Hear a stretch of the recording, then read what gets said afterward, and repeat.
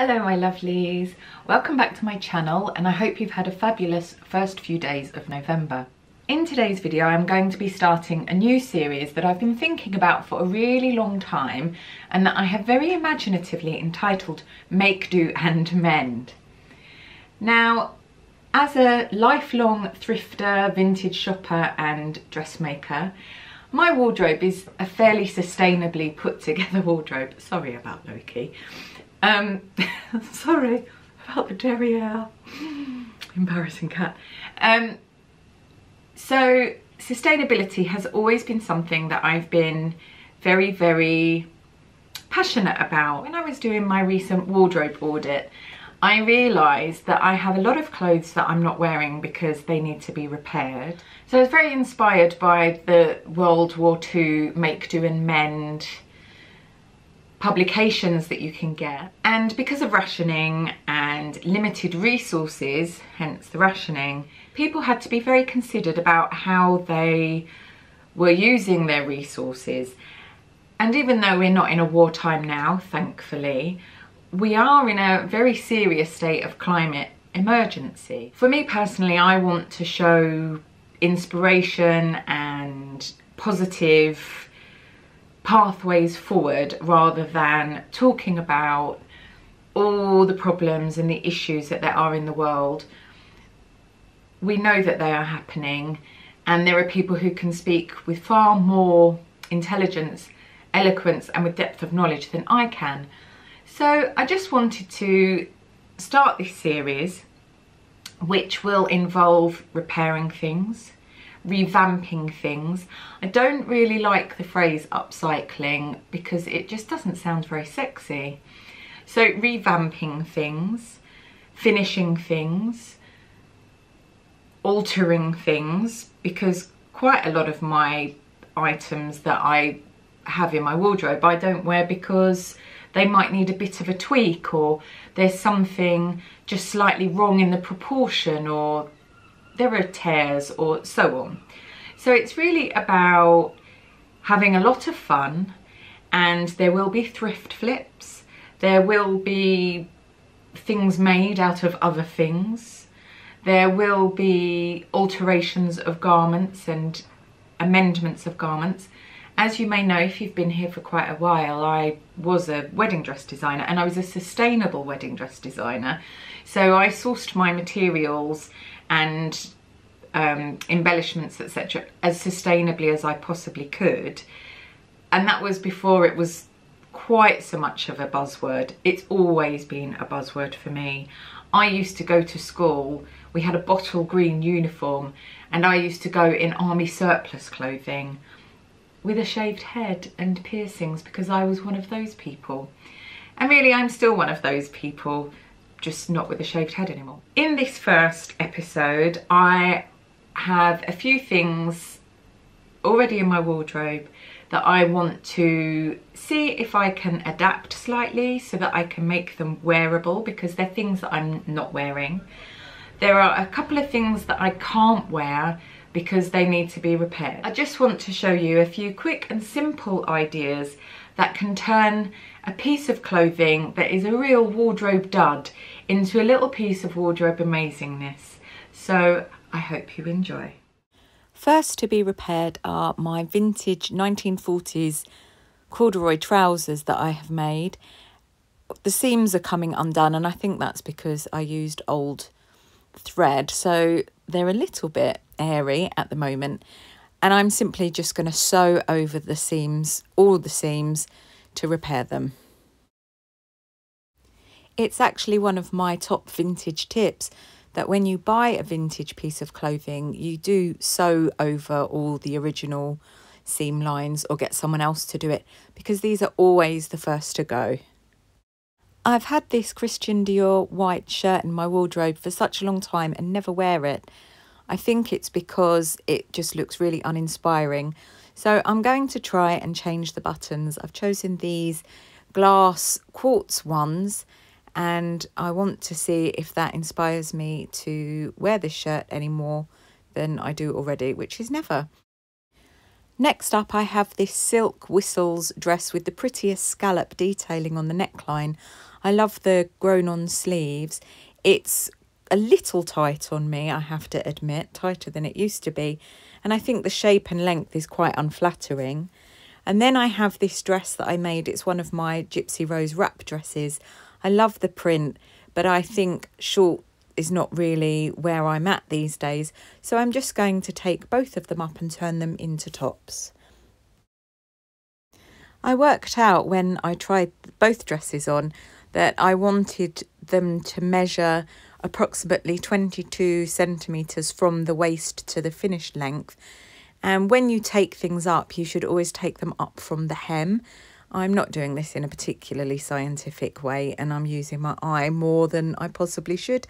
But I'm basically measuring up from the hem 25 centimetres at intervals and just cutting along to that point. I repeat this process on the other dress to get it to the length of top that I would like. I'm again using my eye more than measuring.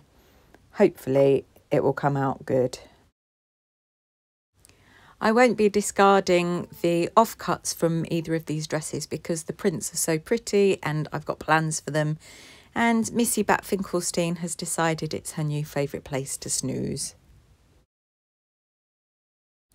Altering the length of an existing garment is one of the best ways to change the look of something, especially if the proportion is a bit funny.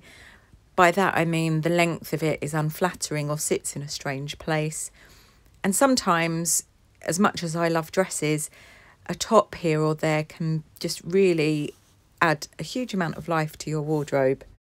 After overlocking to neaten the hems, I simply fold up the width of the overlocking and top stitch the new hem in place. I do this on both dresses. It really only takes a few minutes to make this alteration, and I'm wondering why I left it so long to do it. Next up is to remove the buttons from the white shirt.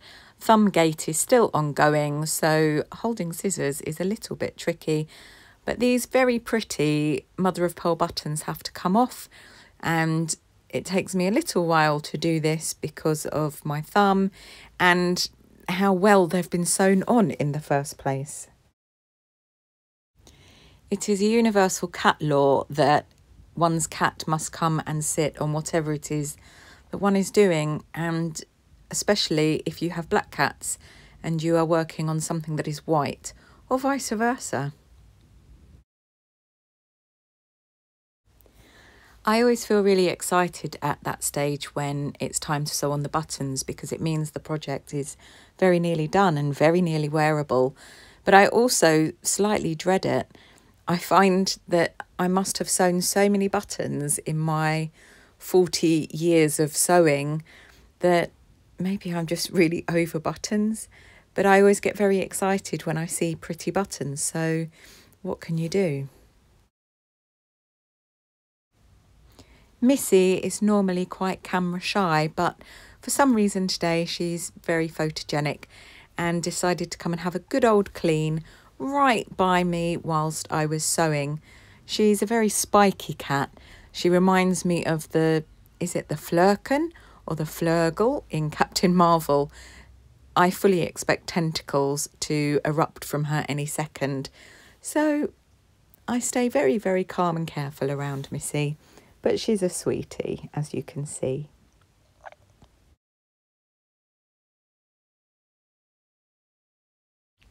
And here are my finished altered pieces. I'm really, really pleased with this alteration, simply turning this dress into a top. I think if I'd made it a midi length or maybe a little bit longer than that, a full length dress, I would have loved it and worn it loads. But as it is, it was never worn and now it's a top, and I think I'm going to be wearing it a lot. I've popped it on here over the black cord 1940s trousers that I repaired today as well. And I really like this look, although I think it might look a bit better over slightly wider leg, more palazzo style trousers. Or even an A-line skirt, I think that would be great. And then here is the other dress that I turned into a blouse. It is a little bit snug on me, but I really love the amendment. I think it makes this much more wearable. I wanted to wear this new blouse with my French navy version of the 1940s vintage trousers, which were the other repair from today. Even though the blouse is a little bit snug, I am really pleased with the result. I think it looks very 1940s, very vintage, and the scallop detail is so pretty and the print is so pretty, and it is pure silk. And then I've styled it here with the jacket that I made to go with the trousers and an antique tiny minuscule tapestry brooch. I think actually looking at this jacket though, this needs a little bit of work. The proportions are ever so slightly wrong with this jacket, but that's one for another Make, Do and Mend episode at some point in the future perhaps. I really wanted to make this shirt work in my wardrobe because I was very inspired by pictures of Audrey Hepburn and Ava Gardner in the 1950s styling their shirts in this sort of a way. The buttons actually are ever so slightly too small for the buttonholes on this shirt, so I may have to rethink and use different buttons, but that's okay. I know that styled like this, I will definitely be wearing this shirt. And I've styled up the shirt again, just buttoned all the way up to the top with a vintage silk scarf tied in a bow with my 1940s vintage trousers. This was a look I've seen worn by a lot of 1940s Hollywood stars, and I really like it. I'm actually so pleased with all of my repairs and alterations and revamps today. Thank you so much for watching today. I hope this has given you a few ideas and been a little bit inspiring. I am going to put some stuff up on the community tab, some pictures, some ideas and so on, just for you to have a little look at if you're at all interested. And I thought it would be really, really good if you have some things that you have revamped or altered, or a few ideas that maybe we can share things there. And it can really be a community of people making the world a better place, one stitch at a time, because you know that that's my mantra. Thank you so much, as always, for all your many wonderful, kind, beautiful comments about my plans, my big news that I shared in the last episode of Vlogtober. It really means the world to me. It warms my heart so much that you are there and along for the ride and going to share the journey with me, because I love sharing my journey with you. Thank you for taking the time to spend the time with me today in my little cottage by the sea. And in next week's video, I am going to be doing a little bit of pattern adaptation to the Bella tea dress and making a new version of that. So check back if that sounds like your cup of tea. I hope that wherever you are in the world, my lovelies, I hope you're keeping safe and well, and I look forward to seeing you next time. Take care. Bye.